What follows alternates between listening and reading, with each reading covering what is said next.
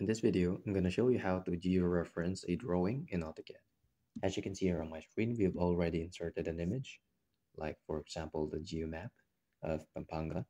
And from here, like for example, I'm going to georeference the corner of this and the corner of the Zambales from here. So like for example, I'm just going to type a line here. And I'm going to choose the corner of this Pampanga and Zambales and point it out on both of these edges.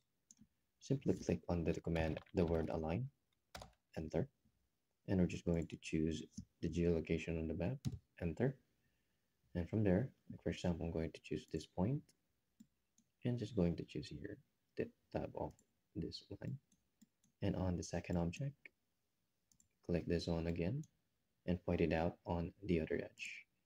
And from there, we've already specified the point of the geo reference. Just simply hit enter, and you can choose to scale objects based on the alignment points. On our case, we're just going to select the yes to scale it.